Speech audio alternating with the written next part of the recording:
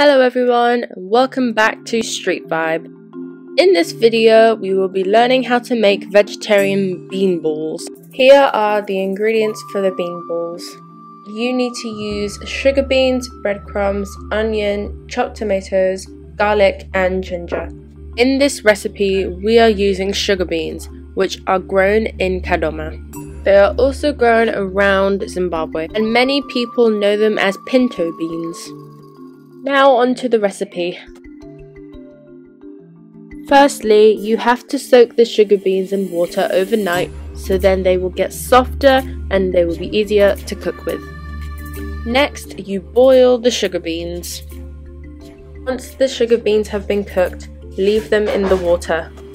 Next, you add all of the ingredients into the mixture, and then you use flour and breadcrumbs to make the mixture into balls. Next, you palm roll the mixture into balls. Then they should start to look something like these. And next, using cooking oil, you fry the balls. Now to make the sauce, you need onions, tomatoes, any spices, and anything to garnish with. With the ingredients that you have, you need to make a sauce, and then you can add the bean balls. To get in your 5 a day, you can also add some vegetables. What an amazing meal! Vegetarian bean balls. Don't forget to try them out.